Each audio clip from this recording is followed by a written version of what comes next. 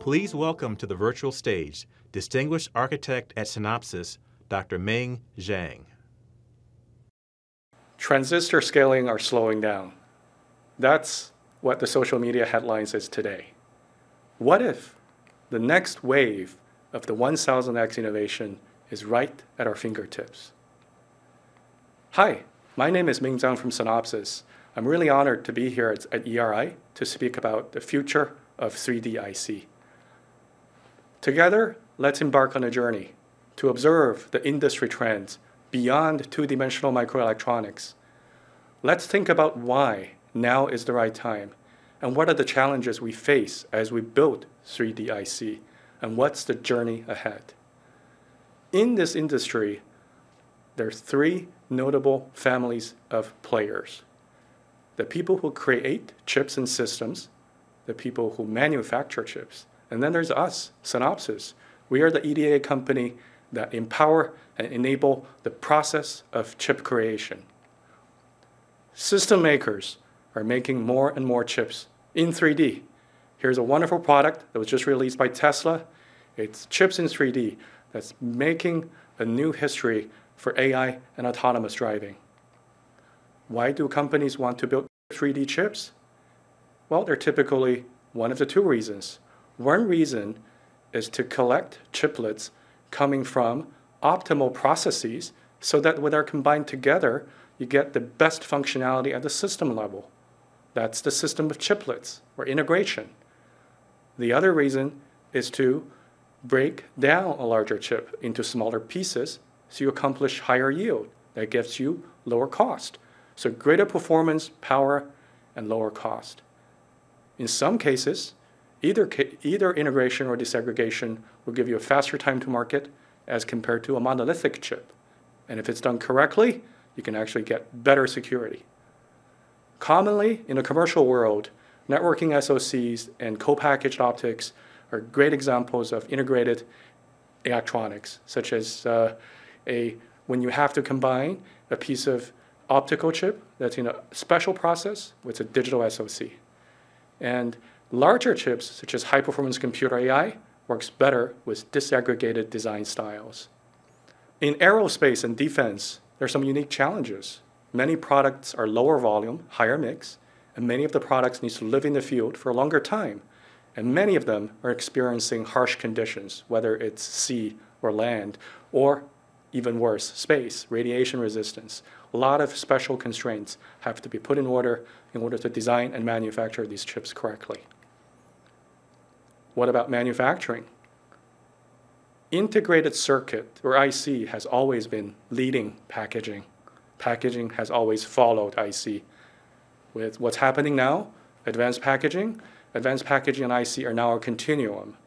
They're offering chip creators a full portfolio of technology solutions so that the chip creators can balance performance and energy and various options of substrate types.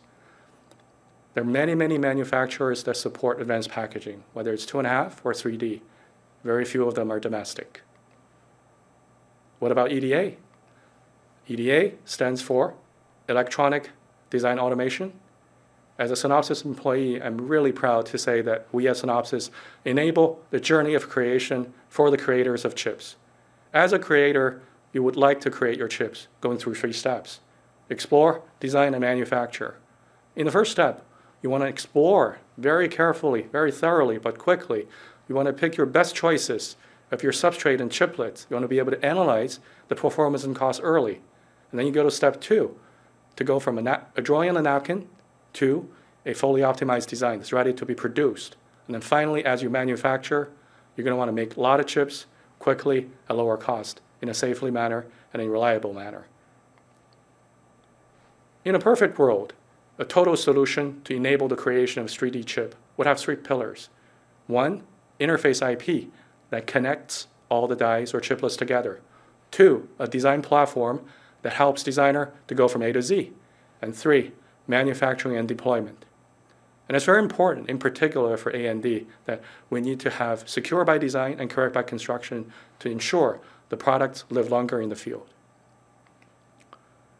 Interface IP are the magic connecting the dies together, regardless whether the underlying substrates are 2D, 2.5D, or 3D.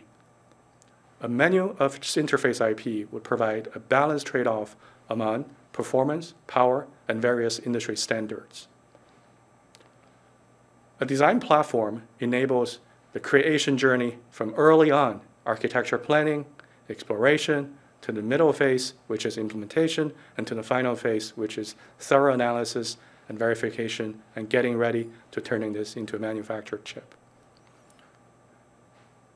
When the chips are being made and being tested, we wanted to ensure all the problems are being tested and debugged. So it's very important to have the right features of DFT and DFD. But more importantly, with the complexity of 3D IC, it's even more important to have the ability to monitor the chip during and after deployment, such that they continue to operate reliably. That'll require some sort of circuit-level sensors and some mechanism of collecting and analyze data. Okay, why is it that now is the right time to be looking at the opportunity to go beyond 2D microelectronics? Let me talk about 3 reasons: technology reasons, application reasons, and society reasons. Technologically speaking, we have had a wonderful time in the last 50 years to enjoy the benefit of 2-dimensional scaling, logic or memory. Look at the beautiful curves. Going forward, 3-dimensional dense interconnects will be the catalyst beyond miniaturization barrier. In terms of application, they're going to continue to push the limit, regardless whether the technology is ready. As one example, in this particular data point, AI training is really pushing the limit. The amount of memory has only about doubled every year, but the size of the model has been increasing by more than 200x every year in the past 4 to 5 years. So technology must overcome memory barrier. That's why we need to work harder to create the right technology so that we can continue to enjoy a greater amount of benefit from innovative applications such as AI. The world of electronics used to be simple. It's always computers, TV sets, telephones. Now we're looking at Internet of Things, autonomous driving vehicles, and drones, and who knows what's coming. But we have a problem. There's an ongoing chip shortage. And according to at least one data point, the number of hardware engineers is only 10% of that of software engineers. I couldn't find the data for the number of circuit designers or chip designers. I'm pretty sure it's much less than 10%. Do we have sufficient velocity of innovation that matches the velocity of demand? I think the society needs more chip innovation done faster and being made more accessible to more people. And now is the time. In fact, now more than ever, because that we have such a great portfolio of technology that's already available today, such as heterogeneous integration of chiplets through dense interconnects, as shown by the Intel product release this year, or supermonolithic integration of very innovative, very emerging devices, such as nanosheet and nanotubes, being put together monolithically as opposed to heterogeneously. And what about even better, a hybrid architecture that combines heterogeneous technology, monolithic technology, and architectural techniques? Then you can get the benefit of multiplying all the advantages together. Technology are going to give us wings, in fact, now more than ever. Life is easy, right? No, it's actually going to be really challenging. Let's look at the 3 pillars of chip creation: design, verification, and security. It has been easy. It's going to get harder with 3D IC. Process variation has always been a challenge for 2D microelectronics. So was reliability in field. With 3-dimensional ICs, process variation, reliability, imperfection will become even more relevant. For example, nanotubes are not going to be perfect. So it's very important as we design, we are able to tolerate such variations or at least adapt to it. When we write software code, we would be able to see the result early so that we can either fail or succeed fast. I'd love to have the same for a complex 3D IC system. And that's the value of end-to-end system exploration and a co-optimization. It's very important to recognize that with 3D IC, technology at the bottom, architecture, circuits in the middle, and algorithms and software on the top are all mingled together. It'll be good to be able to explore, play around, and optimize them together end to end. Many of the 3D IC circuits or the resulting chips or modules will go into very complex products that live for a very long time. So it's very important to be able to monitor their behavior in the field after deployment. That depends on having the right level of circuit sensors and the right level of data connection analytics. And these things are really challenging for 3D IC, but that's exactly where the opportunities are. Verification has always been a really big challenge. In fact, there's a thing called verification gap, which essentially says the problem of verification is bigger than design. Now, with 3D IC, there's going to be more or newer domain-specific accelerators, such as AIs. And as you put together different chips, there's going to be a lot more interconnect, a lot more partitions. And some of the building blocks are either very difficult to model, or there's no model for it, hence black boxes. And for heterogeneous integration systems, multiple process technology, crossing analog or digital domains, inevitable. All these things contribute to an even worse verification gap for 3D IC. Security. If you look at the 3D chip on the left, the fact that you have an interposer and a bunch of die-to-die connectivity that are more exposed than metal on a monolithic chip create a greater amount of attack opportunity when you compare that with a simpler monolithic chip. And when you have one chiplet that is common to many systems, if that one chip was compromised somehow, it'd have a bigger negative impact. 3D IC will have a longer and more complex supply chain, which means on an incremental scale when compared to 2D, it's statistically more likely to have bad things happen, such as Trojans and counterfeits. So we got to work harder on the security challenges. What is the journey ahead? I always thought it's good to have a perspective on the past before I look into the future. I started my career as a circuit designer when, fortunately, rectangles still represent mostly transistors and metal lines. That's the 2D microelectronics. Then I had my own startup. We had automated chiplet integration on active silicon interposer. Now I'm at Synopsys working on 3D. So basically, I spent the last 20 years adding one dimensional to my professional career as a chip designer. Let's look at the decades ahead.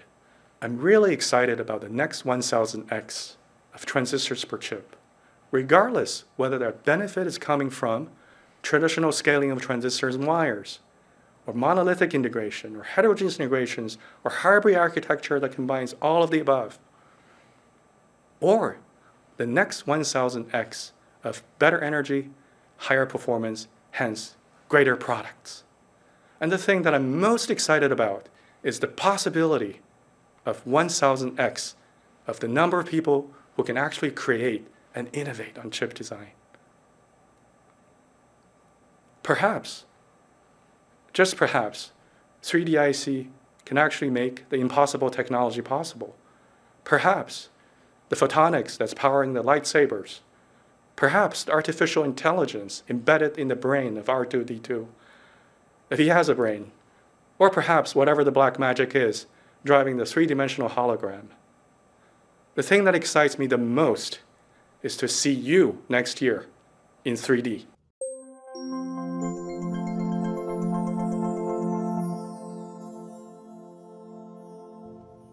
Presenting on revolutionary photonic microsystems, DARPA MTO Program Manager Dr. Gordon Keeler and Dr. John Bowers, Distinguished Professor at the University of California, Santa Barbara. Hi, I'm Gordon Keeler, a Program Manager in MTO. Today I'm going to talk to you about optical microsystems, and in particular about the integrated photonics that underlie these systems. So, we all know the promise of photonic integration, right? The idea is we have these exquisite optical systems made with bulk components. They might be the size of a tabletop, and we want to shrink them down to the size of a sugar cube or maybe a postage stamp. Photonic integration, therefore, offers this huge benefit in terms of size, weight, and power. But there's another benefit, just as important. When we use semiconductor manufacturing to make these photonic integrated circuits, it allows us a path to high-volume manufacturing and low cost, allows us to deploy these systems all over the place.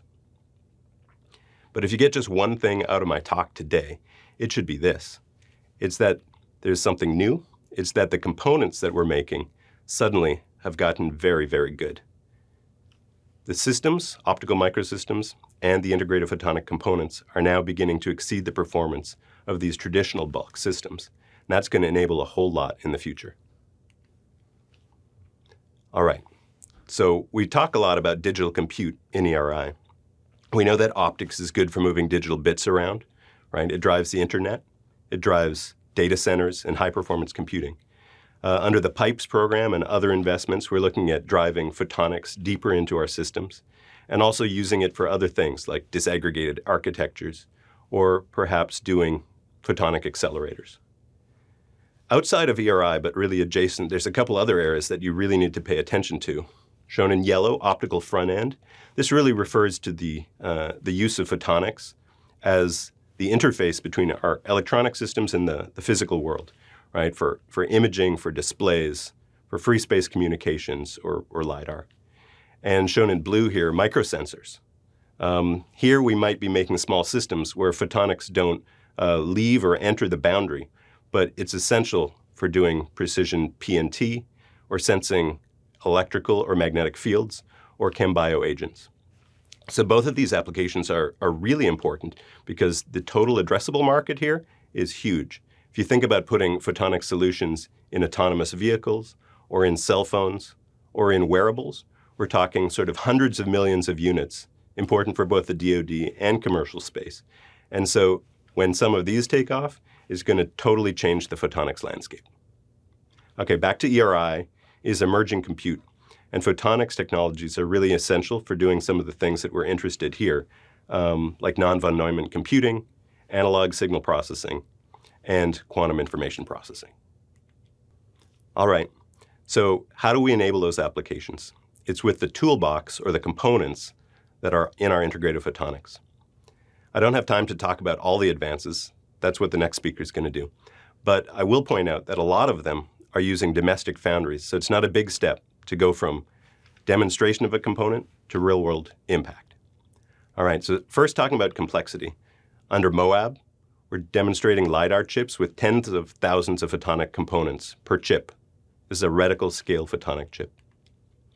Under PIPES, this is a photonic chiplet that includes 50 million transistors monolithically integrated with the components. Dodo's program is looking at quiet lasers. Here, we've made huge strides in terms of precision and accuracy. You'll hear more from the next speaker about the many orders of magnitude improvement that we're seeing in performance here. Under LUMOS, we're doing many different things. One important area is nonlinear photonics, bringing new materials in high confinement, allowing us to make microcombs on a chip and doing second harmonic and other frequency generation, and also integrating gain onto silicon wafers. Here, we're looking at quantum dot lasers that are getting record lifetimes. We're looking to make optical gain in silicon photonics available to the community through multi-project wafers offered next year. So finally, let me talk about how this technology is going to get out to impact the real world. Professor John Bowers, our next speaker, has been working with DARPA for a long time. Some of the technologies he's worked on, like the hybrid silicon laser, have gone from university demonstration under DARPA funding about 15 years ago, and he's worked to transition them to places like Intel and Orion, where they now form the basis of the silicon photonics transceiver market. We're talking millions of units shipped per year. So John today is going to talk about how the component research he's doing today on Dodos, PIPES, and other programs is going to enable this future of new applications tomorrow. So it's my pleasure to introduce Professor John Bowers. Thank you for that introduction. I'd like to talk today about advances in silicon photonic integrated circuits and how they're affecting a number of different application areas. The initial applications have been in information technology, principally telecommunications, where companies like Acacia have been making coherent transmitter and receiver chips and now dominate in long-distance communications. Similarly, in data centers, Intel and Cisco have been developing 100 gigabit and 400 gigabit chips for transceivers for interconnecting servers in data centers. And most recently now, optical computation, where optical neural networks, where silicon photonics is being used to do neural networks, and we'll see them, I think, deployed for GPUs in the future. Similarly, in optical metrology, optical clocks, navigation, spectroscopy are utilizing silicon photonic integrated circuits to get smaller size and better performance.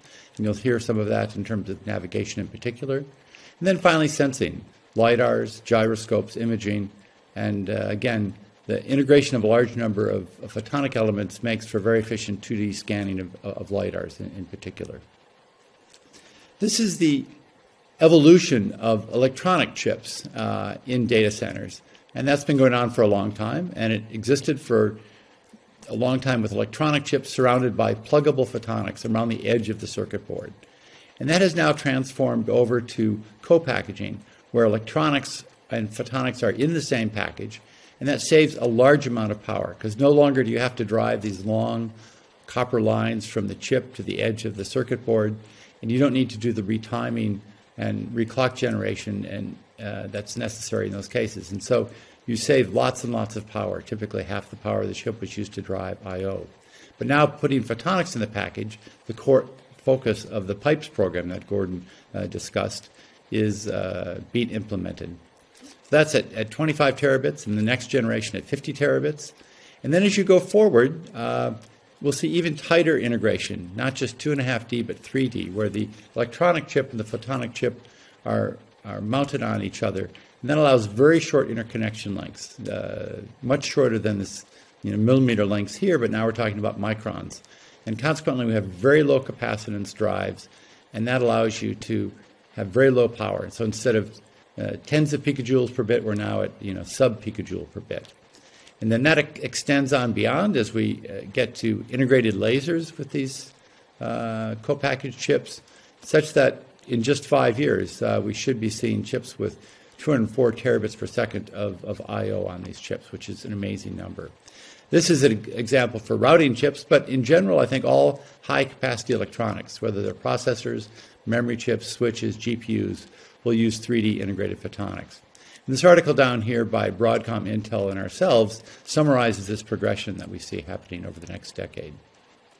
To achieve this very high-capacity interconnects, there's been a lot of photonic integration that has gone on for the last 20 years. And Infinera has led the effort on indium phosphide-based photonic integrated circuits, and they've had a big impact on the telecommunications applications. More recently now, silicon has become an important photonic element. It was delayed by roughly 10 years, and that's because silicon is an indirect bandgap. And so it's a very inefficient emitter of light, and it wasn't used initially for photonic integrated circuits. However, once people realized that silicon is actually an excellent waveguide material, much lower loss than gallium arsenide or indium phosphide, and you can make excellent modulators and detectors on it. And so now the largest chips are made on silicon photonics. LiDAR chips or big switching chips. And if you look at integrating lasers with that electronic chip, then you see there's a very similar progression. It's been delayed by a couple of years due to the need to integrate the laser onto that chip. But again, what you see here is all the electronic companies are now making big photonic integrated circuits, either without lasers or with lasers, in the case of Intel and Juniper. So how do you integrate the laser? There's two main approaches that are being used today.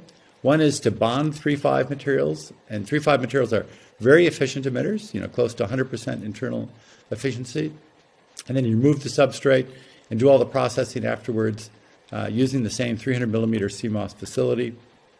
And these are primarily based on quantum well devices, either aluminum gallium indium arsenide or indium gallium arsenide phosphide for 1.3 or 1.5 micron applications. And then other materials for either visible applications. In that case, you would use, say, gallium nitride with silicon nitride waveguides, but similar process. And again, that's the focus of the LUMOS program that Gordon discussed.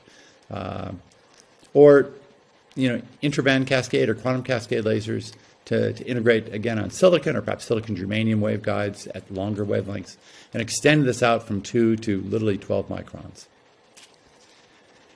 This is a picture of what one of those chips looks like and wafers looks like. And so there's lots of different 100 gigabit transceivers on this chip. The next thing is to look at epitaxial growth on silicon.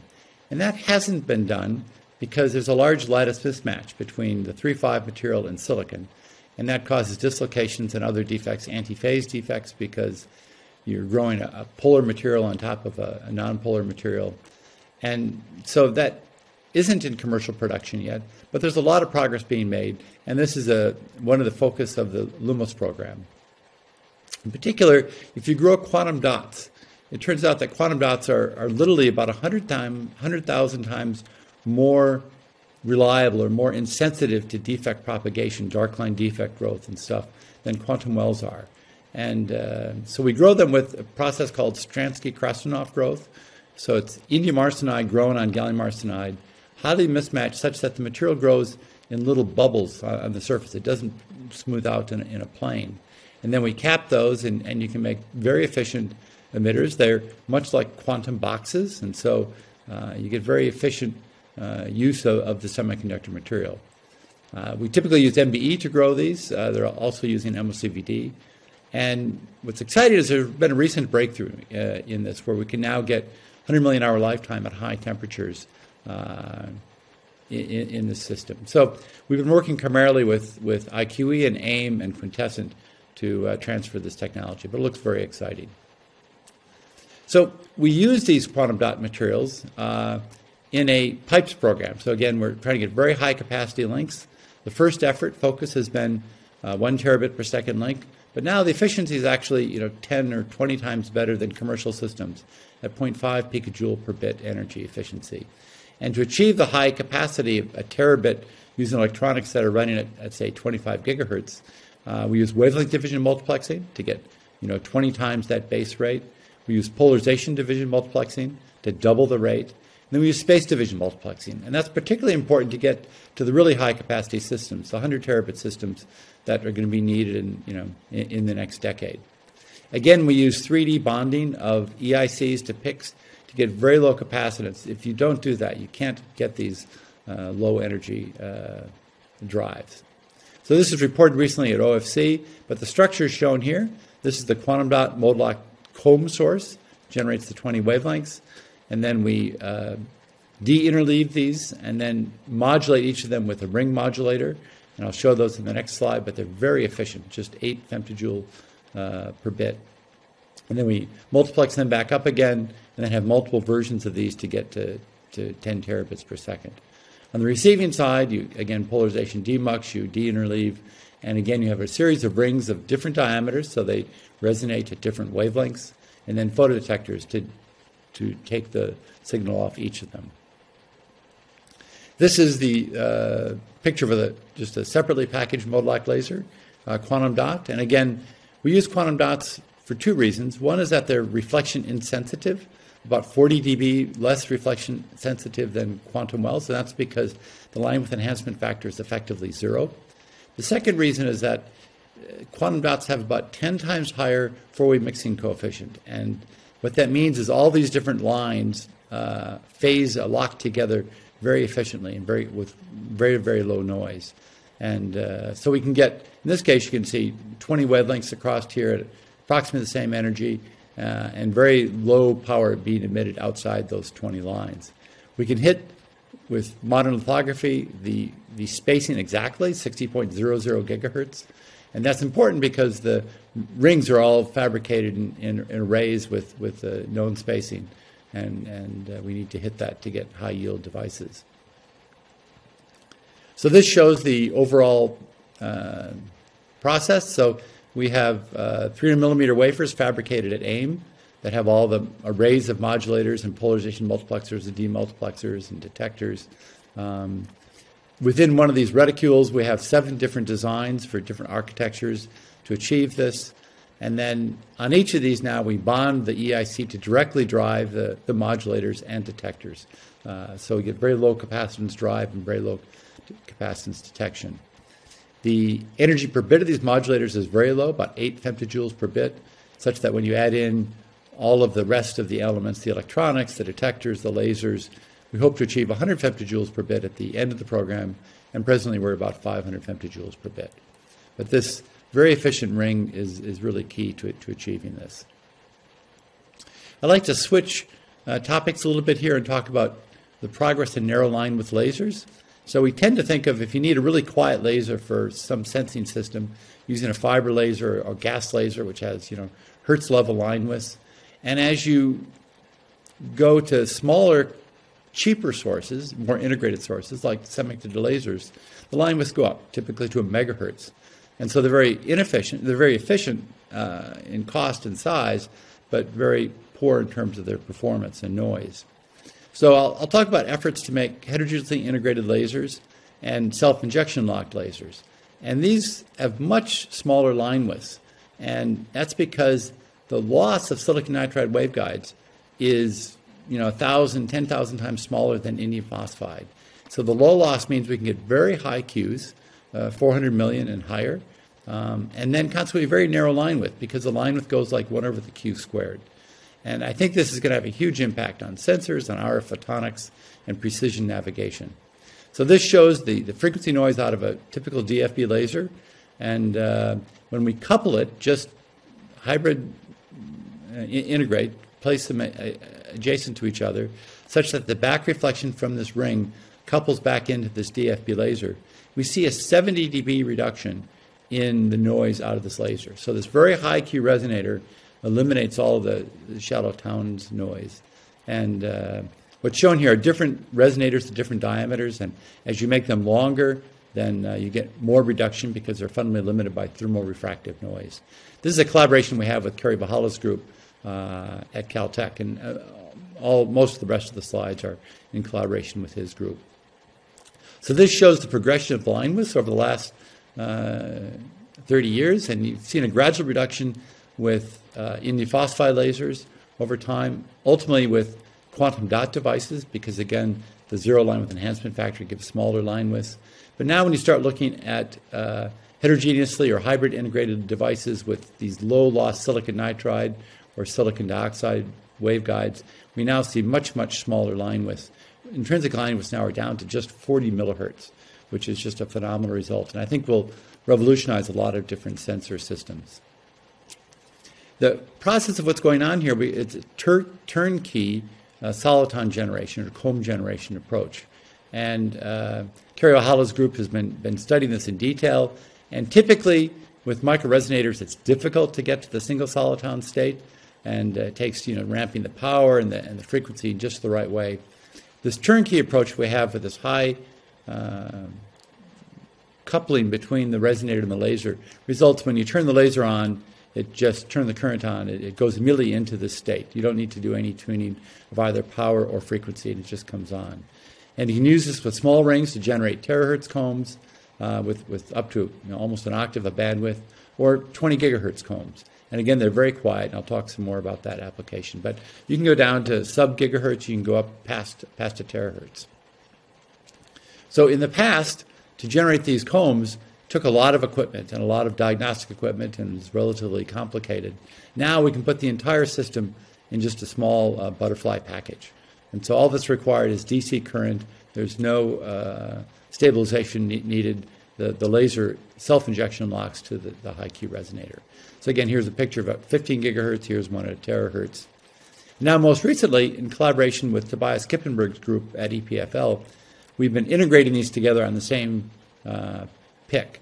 And so now we can make wafers of devices with literally thousands of integrated laser resonators. So you can see that here. It's blown up a little more here. So here's an array of lasers. And we've done this with DFB lasers, DBR lasers, ring lasers, and then coupled to these passive silicon nitride ring resonators. And again, a variety of frequencies, up to a terahertz and down to just 20 gigahertz. And you can see one of those resonators here. So this is very exciting in terms of making it ubiquitous and low cost and applicable for a wide variety of sensors. we've used this technology. In fact, this technology was developed for the DODOS program, the Direct On-Chip Digital Optical Synthesizer. And this allows us to lock one of these widely tunable lasers that tunes across 50 nanometers, 20 terahertz, but we can lock it to just 1 hertz. And we use this self-referenced optical spanning comb idea that was revolutionized by 20 years ago. So when you generate this comb of frequencies, and the repetition rate is well known, but you need to determine what the offset frequency is, F naught. And so if you double the red side of this and mix it with the octave twice that frequency, then and beat that, you can then determine F naught.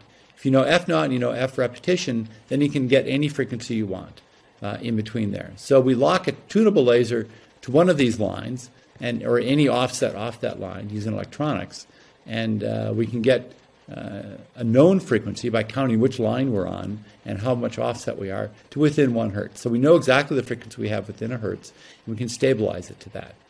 Now, a minor tweak is that what I've shown here, and in fact here's an example of an octave comb over here, these are separated by a terahertz per comb line to get very low drive powers. But that's too high for electronics to stabilize. So we have to have a second comb at a much lower frequency. We lock the 2 combs together. So we can now take what used to be a very large system on an optical bench and put it in a small package. And in fact, the package is determined by the electronics used to read out the signal and stabilize the signal. So the whole system is shown here. Here's an example. The pump laser drives the terahertz comb. It drives the 15 gigahertz comb. We have gallium arsenide. It's a highly nonlinear material that doubles the red light, the 2 micron light out of here to mix with the 1 micron light. We measure that offset frequency with the detector and the rest of the electronics. And we use it to control this tunable laser here. And what you can see here is we can now step that frequency in steps of just, sub-hertz across literally, 20 terahertz of frequency. So here's an example of what's inside that package. So again, we have 15 gigahertz combs. We have the tunable lasers I talked about. We have pump lasers. We have terahertz combs. And then an interposer made at NIST that connects all of these hybrid devices together. So what are the applications of this? A big one is certainly microwave frequency synthesis, right? We can make very quiet oscillators, many terahertz down to sub gigahertz. And here's one example of what I showed earlier. Putting a detector at the output of that comb gives us quite quiet operation. Not as good as what the Griffin program is aiming for. So minus 160 dB per hertz at just 10 kilohertz offset is a very challenging goal, and it's going to really revolutionize a lot of systems. Obviously, having an optical synthesizer allows you to make very coherent and secure communication systems with wavelengths that can be adjusted over a wide range. You can use 2 of these combs together to make a very fast dual comb spectrometer for chem biosensing. You can use these sources for atomic and quantum systems. So everything I've talked about has been primarily at 1300 or 1550. But there's a lot of work going on now with silicon nitride waveguides, and again, in the LUMOS program with gallium nitride gain regions to work throughout the visible at a variety of sodium and strontium lines. And then finally, LiDAR. So again, if you generate a comb of frequencies and disperse it with gratings, then you can get a two-dimensional scanning field, and you can also get range distance by chirping the laser.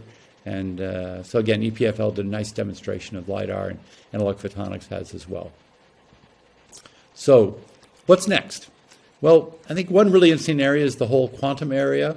And we've been focused on this using gallium arsenide, because gallium arsenide is highly nonlinear. It's 100 times more nonlinear than silicon nitride, 1,000 times more nonlinear than silicon dioxide. So we used it to double the light in DODOS, but here we use it to entangle photons. So we get mixing inside these resonators. And so what's plotted across here is the Chi-3 nonlinearity, and you can see gallium arsenide is much more nonlinear than silicon or silicon nitride or lithium niobate. And consequently, the measured entangled rates we're getting are 200 times higher than anyone has seen before. So I think this will enable a wide variety of new applications, perhaps. So again, these are wafers of silicon nitride or gallium arsenide resonators. We use it for quantum gates, for boson sampling, for teleportation, and so I think it's a really exciting new direction. So to summarize, I started off talking about the convergence of electronics and photonics, and that's what is driving the photonic integrated circuit field. Today we're at co-packaged systems, but we're moving towards 3D integration and then laser integration. We're seeing I/O capacities moving rapidly up to 1,000 terabits per second, and commercially following soon behind that. And we've seen real improvements in laser performance by integrating on silicon. Noise is dropped by 70 dB by integrating with these silicon nitride waveguides. And I think that's going to have a lot of application for a variety of sensors, or they're increasing the dynamic range of sensors or navigation, integrated gyroscopes with these low-loss silicon nitride waveguides, RF photonics, atomic clocks, and quantum computing. Thank you very much.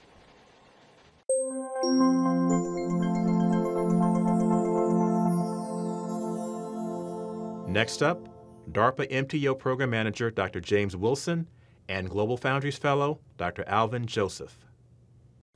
Hi, my name is James Wilson, and I'm a Program Manager here at DARPA MTO. Today, I'm here to introduce the topic of advanced fabrication capabilities for mixed-mode microelectronics. Today's commercial and defense applications generally operate below 60 GHz, with bandwidths that go as high as 8 GHz. In the decadal plan that SRC published recently, it is reported that within the next 10 years, the demand for wireless data will drive the use of higher frequencies and wider bandwidths.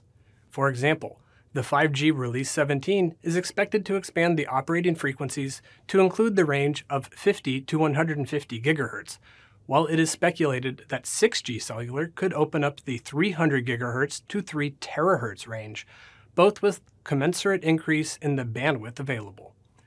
The ability to access higher frequencies and wider bandwidths is a function of the speed of the mixed-mode transistors that perform the precise analog and mixed-mode operations, such as analog-to-digital converters, frequency sources, and high-speed dividers.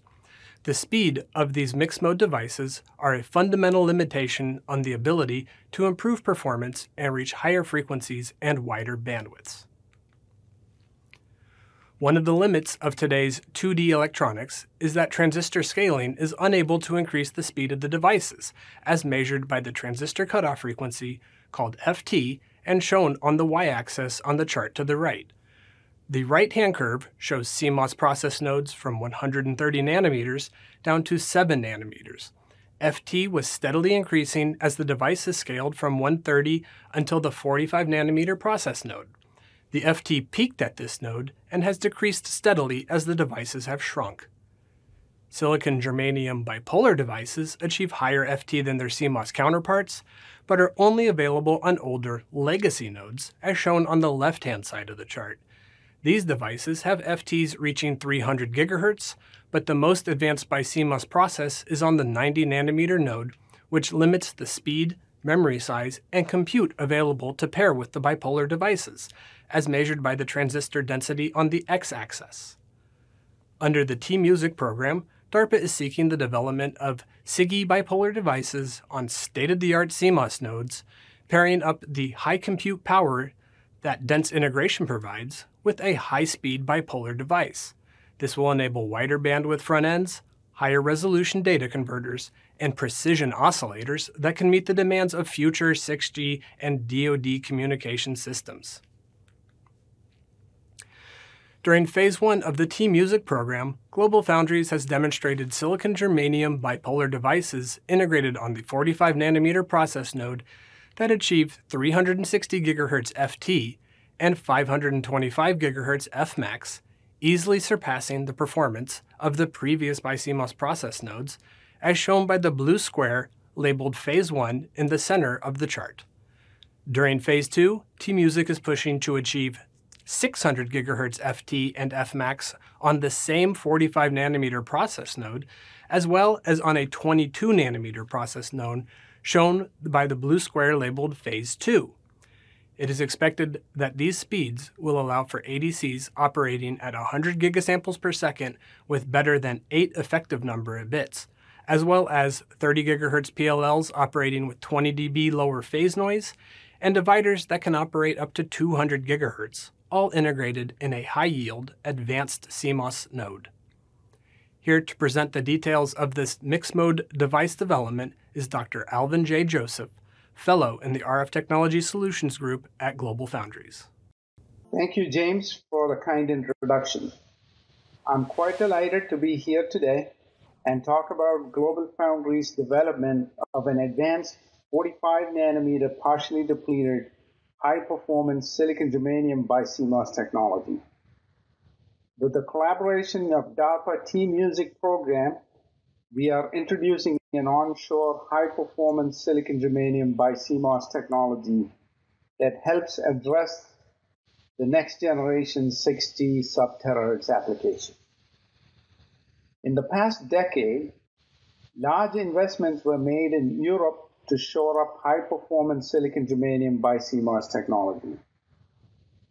As many of you will agree with me that it's very important to have high-performance silicon germanium BiCMOS technology roadmap enabled for onshore access. We thank YK for kickstarting the T-Music program and James Wilson for continuing it forward. For applications above 100 gigahertz, for example, 60 millimeter wave communication, sub-terahertz sensing, and in radar systems, the lattice spacing for antenna elements are going to be sub 1 millimeter, and we require very low loss signal path from antenna to IC. These systems will require highly efficient front ends in a very small form factor. There are tremendous market opportunities if we can address this with a monolithically integrated high-gain front end that also combines the horsepower of a high-speed, high-density digital CMOS. This will be the sweet spot for silicon germanium BiCMOS technologies. High-performance silicon germanium BiCMOS is not new to the market. Industry has been using silicon germanium BiCMOS for over 3 decades, starting with the 50 gigahertz FT transistors in a half-micron CMOS node. More recent announcements from Europe, like IHB and ST Micro, have shown a standalone 500, 700 gigahertz silicon germanium HBT transistor and a 300, 500 gigahertz FTF max 90 nanometer BiCMOS technologies.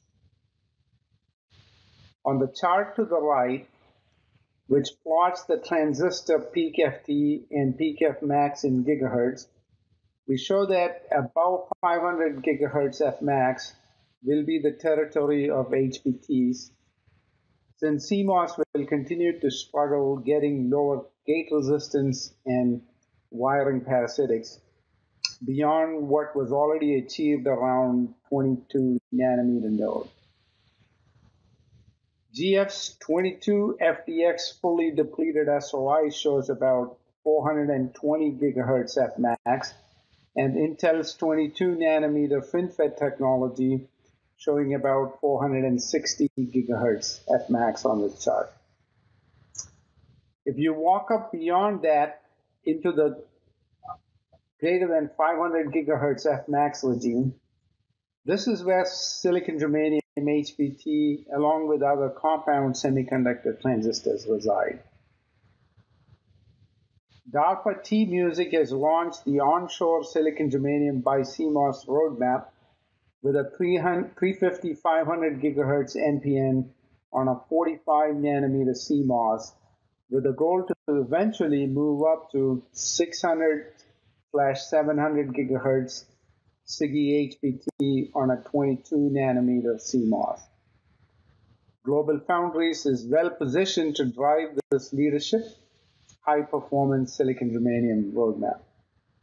We introduced a partially depleted SOI technology as our starting base CMOS technology on which a bipolar is formed. The picture on the right depicts a cartoon sketch such as a BiCMOS technology. This is world's first introduction of a 45 nanometer PDSOI called 45SG01 that is built in our state-of-the-art 300 millimeter Malta fabricator. From a reference standpoint, a 300 millimeter bulk 55 nanometer silicon germanium BiCMOS is the most advanced node that has been demonstrated previously by ST Microelectronics. There are several advantages to this technology compared to traditional bulk-based silicon germanium BiCMOS. One, we can choose a high resistivity handle wafer and get better substrate noise performance without incurring penalty on a lateral spacing due to laser probes. Two, lower transmission line loss and passive losses benefit from the use of high resistivity substrate. Three, partially depleted SOI CMOS devices have low junction capacitances, thereby giving higher FT/F max. Four, silicon germanium HBTs can be isolated from other digital circuits with improved noise immunity. Left side of the graph shows silicon germanium FT/F max versus collector current that we have achieved on 45SG01. NPN performance greater than 350 gigahertz and 500 gigahertz Fmax has been achieved while integrating with CMOS devices on the same substrate.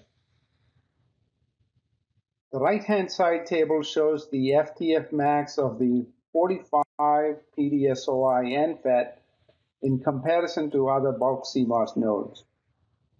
Here you can see 45 nanometer PDSOI has a far superior FT/F max than that seen on a bulk 55 nanometer CMOS node. Looking forward, we plan to boost the NPN FT/F max of this platform to 400, 600 gigahertz FT/F max. Early work on the NPN has already shown results of 391 gigahertz and 527 gigahertz as shown on the top chart. We plan to continue with the PDK development and MPW offerings on this technology.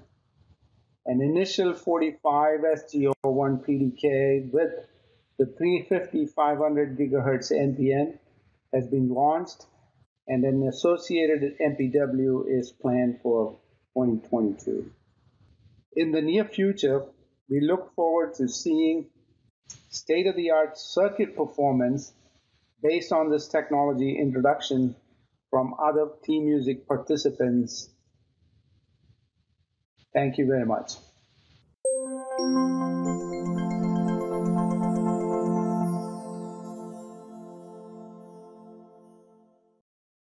Please welcome Senior Fellow at Qorvo, Dr. Charles Campbell. Welcome. My name is Charles Campbell, and I'm a Senior Fellow with the Infrastructure and Defense Products Research Group at Qorvo. The title of my talk is Hot Via and Copper Bumps for Three-Dimensional RF and Gallium Nitride and Gallium Arsenide MMICs. Now, Qorvo is a subcontractor to Northrop Grumman on the DARPA MIDAS program. And Northrop Grumman's approach to DARPA MIDAS required a level of three-dimensional integration that simply wasn't available at Qorvo at program start. Shown here is what we were doing. So on the left here is typical of a commercial mobile handset module. You have unthinned die with copper pillars flip chip mounted onto a printed circuit board. Now this method is very inexpensive as there's no backside processing required on the die, and it can be made very compact because the interconnect is through the copper pillars on the back side of the die. You don't need to leave space around the die for bond wires. However, the lack of a localized ground plane and a good thermal interface tends to limit this method to lower frequency, lower power applications. Now, the other assembly technique is shown on the right. So we have thin die with a localized ground plane that are typically soldered to a thermally compatible metallic surface. So this assembly method is compatible with high frequency and high power operation. However, you still have to interface to the die, which is typically done with bond wires shown here circled in red. These bond wires do have inductance, and they do eventually limit the high frequency performance of components assembled this way. Therefore, this is better, but it still wasn't good enough for DARPA Midas. And more importantly, neither of these techniques is compatible with three-dimensional integration. So what we did is combine the best features of both approaches. We have a thin die with a localized ground plane. On the top surface, we have low inductance 90 micron tall copper bumps. This allows us to interface with circuitry above the die. On the back surface, the ground plane is selectively etched away to form these isolated regions, which can be connected to the top surface through substrate vias. This structure is called a hot via, and it allows the die to interface with circuitry below it.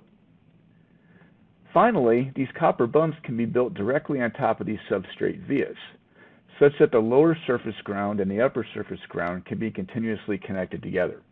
This enables integrated RF shielding. Now, this is the approach being utilized for DARPA Midas and also DARPA Warp to develop high isolation filter banks. Shown on the right here is the Northrop Grumman 3D stack-up for DARPA Midas. The Qorvo chip is in the middle, and it interfaces with the SIGI digital beamformer below it through the hot vias. It also connects with the interface to the antenna feed above it through the copper pillars. So shown on this slide are some measured results for the power amplifier test breakout circuit for DARPA Midas. The actual PA chip is shown here, and it's been flipped onto a gold-plated copper moly carrier. The interface to this chip is through the back using the hot vias, which you can see as these isolated regions here on the back of the MMIC. Plotted on the right are measured results for this chip. The blue is small signal gain, and the black trace is output match, which of course is important for a power amplifier. The dashed traces are the simulated results.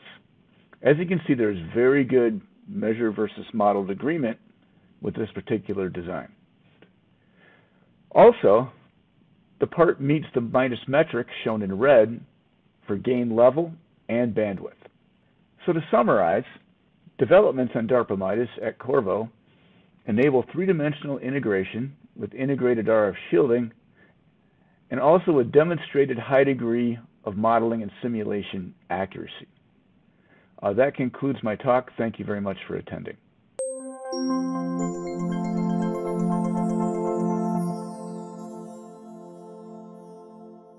This begins the afternoon break. The closing keynote speaker and final remarks will commence at 3:45 p.m.